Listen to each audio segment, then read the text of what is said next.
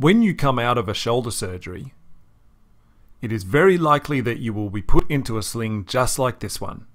Usually you will remain in the sling for up to 6 weeks, and although the sling is comfortable, the tough thing is you are not allowed to move your arm away from your body to get it into the sling. This is an example of what not to do.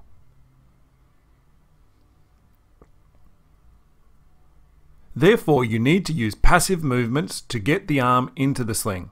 An easier method is to start with the sling on a bench and slide the arm in whilst minimizing shoulder movement. Use your good arm to put the shoulder strap in place without twisting the straps. Click both clips in place. Some slings differ, but in essence are similar enough to apply this technique.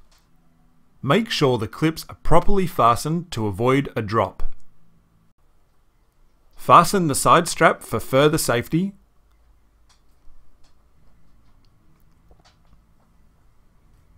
Keeping the sling to your side and high enough to fully support the shoulder, stand up and reach around with your good arm to attach the waist strap.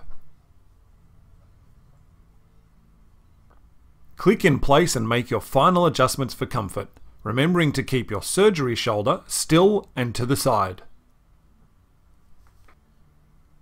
Your sling is now properly in place and should look like this.